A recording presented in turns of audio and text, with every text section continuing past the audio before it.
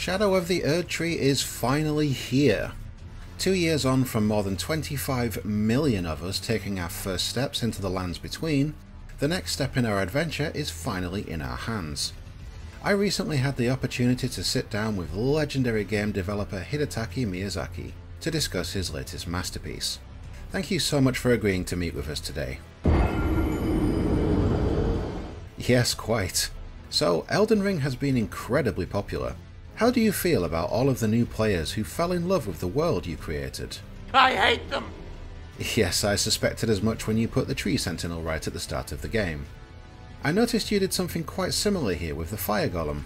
What was going through your mind when you designed this enemy type?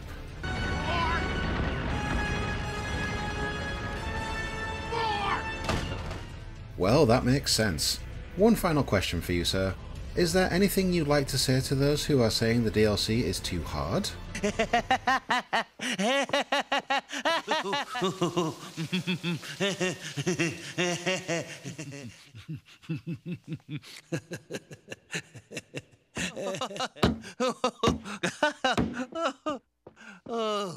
I don't know about you guys, but my time in the Land of Shadow has been very special indeed. Miyazaki and his team really did break the mold when they made Elden Ring. It's not like Dark Souls and Bloodborne hadn't been popular or anything, but the level of success they achieved with the Lands Between was like nothing they had seen before. Even with FromSoftware's already stellar reputation for producing exceptional DLC, this was still their first foray into the open world Soulsborne hybrid genre. They had the unenviable task of trying to capture that lightning in a bottle again. And as far as I'm concerned, they did. You did. You crazy son of a bitch, you did. Join me today as we discuss how FromSoftware brought home another 10 out of 10 masterpiece, despite the incredible ramp up in difficulty, and why Shadow of the Erdtree is worth your time.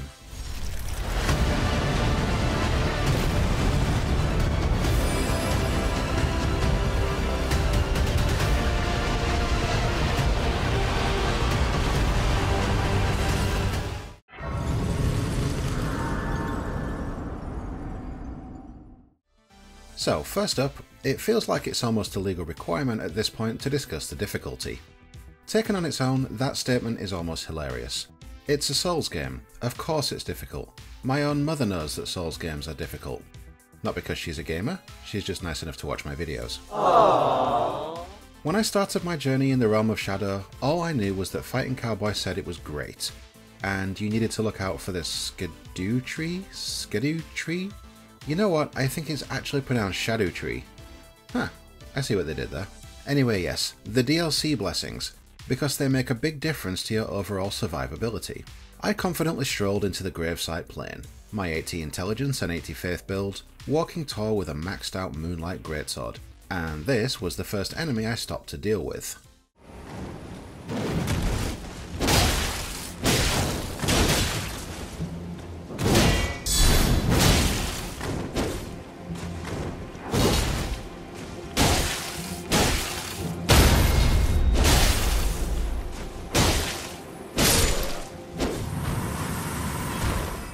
I mean, I knew it was going to be tough, but this really gave me pause.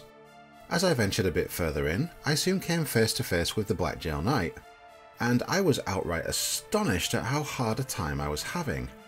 I full on panicked over this guy. He never seemed to let up. He never seemed to have any problem reaching me. The damage I was inflicting was average at best, and I couldn't summon any help. I am a more than competent Souls player at this point, and I hadn't panicked like this since my very first journey in the Lands Between. And that's when it hit me. That's the point. Miyazaki and his team actually found a way to return everyone to the same baseline, and to force us all to play the DLC as it was intended. I'm going to talk about this in more detail later, but for now, to answer the question, do I think the DLC is too hard? No. No, I don't. Okay, hear me out. It really pushes you in some places, and there are some occasions where it definitely skirts the line between challenging and bullshit, but overall, I think they nailed it.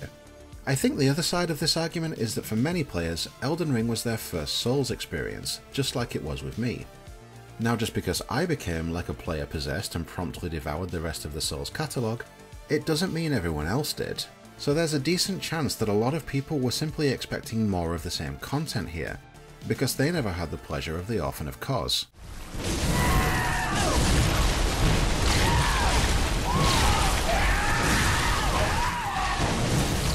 Miyazaki doesn't give you more of the same. He creates challenges specifically for those who have mastered the base game and all that it could throw at them. For the last 2 years, he has no doubt seen all the videos about builds that break the game. He'll have watched us all enter boss arenas, spam our buffs and summon our spirit friends, and one-shot his bosses. For the last 2 years, he has been plotting his revenge, thinking about how to challenge us beyond what we already know, and this is the result.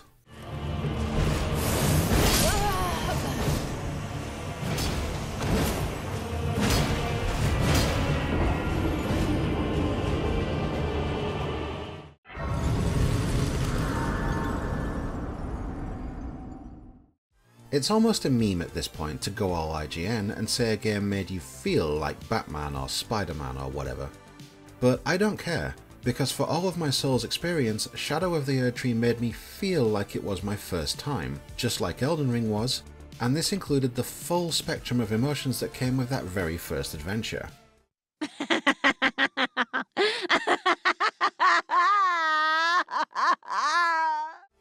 I had genuinely forgotten what it was like. To step into an enormous open world and have absolutely no idea what I was doing. To come face to face with seemingly standard enemies who were more than capable of murdering me.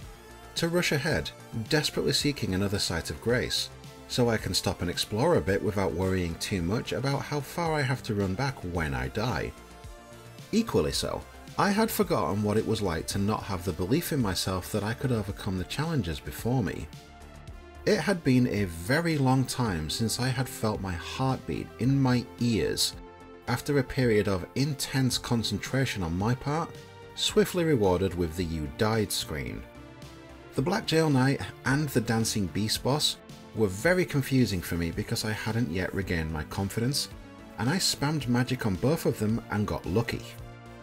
On my very first playthrough of the base game, I started out as an astrologer, preferring to attack from a safe distance, and I kept this up until my confidence grew enough to experiment. This would mark the only time I ever started a new Soulsborne adventure with a pure caster build. Not because there's anything wrong with that, but because it's just not my preferred method to do things, and yet here I was, all over again, feeling like I was starting from scratch. Quick disclaimer, there is absolutely no wrong way to play these games. Whatever works for you, works for you. You know when you sometimes wish you could forget a game or a book or a movie and experience it for the first time again? Well, this is genuinely the closest I've ever come to that. And even if I hadn't ended up loving Shadow of the Erdtree, I would still have respected it just for this.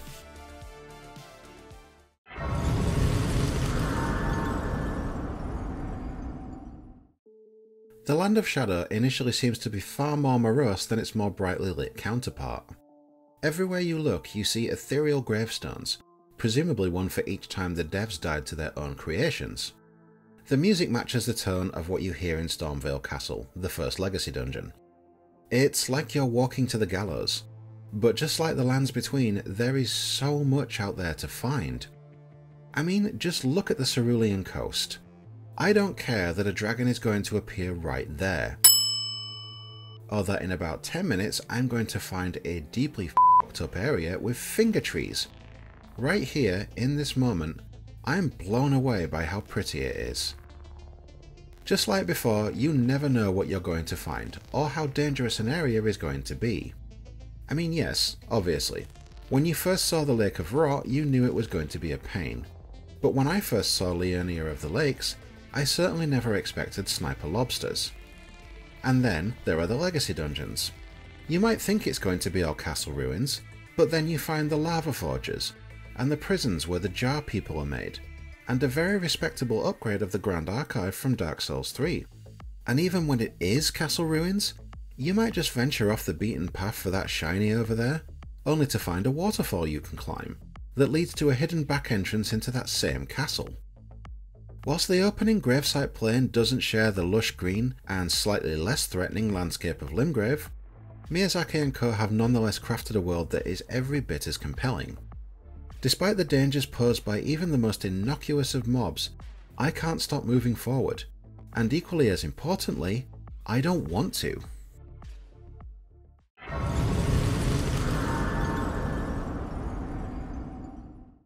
So now I'd like to tell you all about when I got my confidence back. For the first 3 hours or so, I made steady progress. I respec'd my character so I could use the armour I got from the Black Jail Knight. I pumped up my stats with the few Shadow Tree blessings I picked up, and I was doing okay. Then I met R'hllana.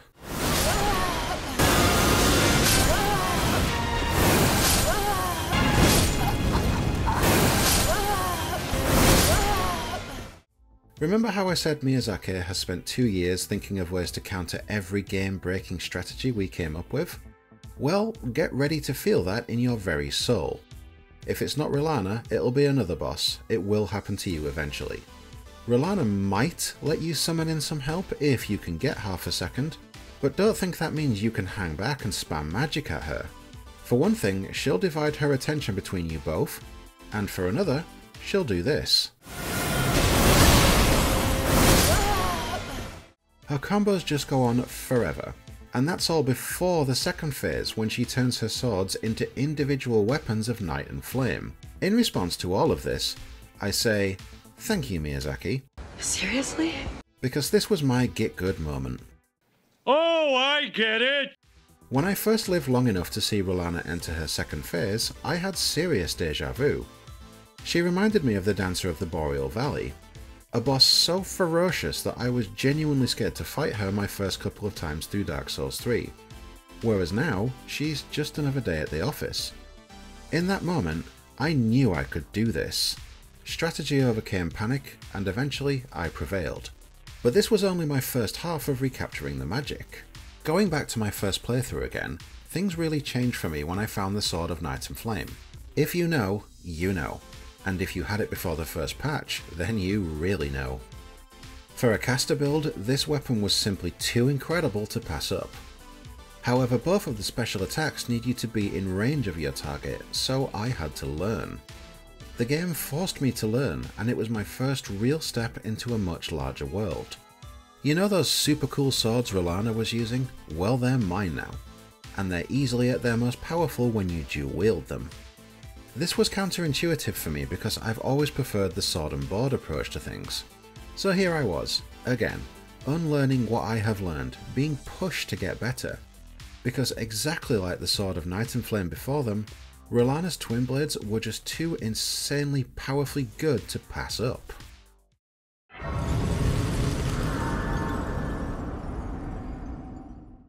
I am a huge fan of innovation in video games, especially in the form of additional content. Like when Resident Evil Village returned with a third-person camera, or Assassin's Creed 3 let us explore an alternate timeline, or going back to the very early days of DLC, when Tomb Raider Underworld let us play as Lara's superpowered doppelganger. Elden Ring effectively has given us more of the same, but it's done it in such a way that you get that fresh experience again, despite probably having a character build that can stomp all over the base game. Quick example. Whilst there was some variety to the catacombs in the base game, most of them did start to feel a bit samey quite quickly. So this time you get them with ceiling spike traps that you sometimes need to get on top of, or inside of, and they can very easily still catch you out. Also, remember the goblin things? Well, now they have cannons where their faces should be. Oh, and sometimes they get backed up by magic snipers. The catacombs now will definitely keep you on your toes. More generally speaking, you'll find that a lot of enemies are more aggressive now. Outside of mini-bosses and basic mobs, you'll sometimes find these sort of mid-tier enemies that are like mini-bosses without all the pageantry. And make no mistake, they will f*** you up if you give them half a breath to do so. Explore, and you will be rewarded. I cannot overstate how massive this world is and just how much there is for you to find. Erdtree fragments and revered spirit ashes will more than bring you and your spirit pals up to snuff.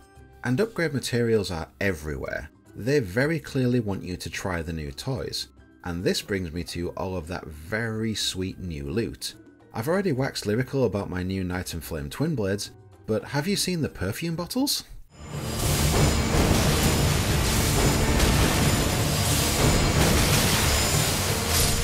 How about those martial arts weapons though? Someone at FromSoftware very clearly wanted their own answer to Tifa. Your exploration will be brutally punished and generously rewarded in equal measure, just like in the base game. But again, even rocking your own equivalent of my level 319 Omnimagic Badass, you will have to fight for every inch of that exploration, and the sense of reward you will feel is simply without equal.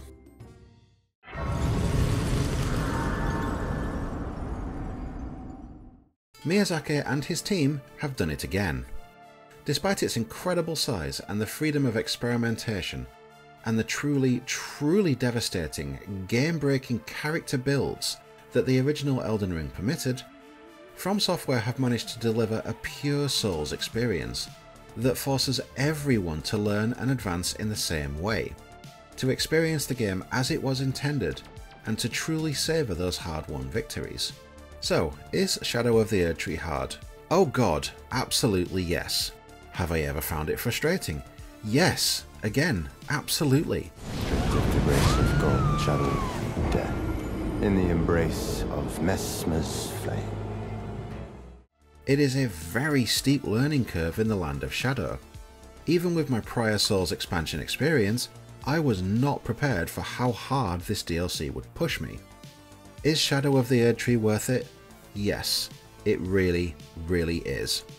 And when my blood pressure returns to normal, I can't wait to see what Miyazaki has in store for us next.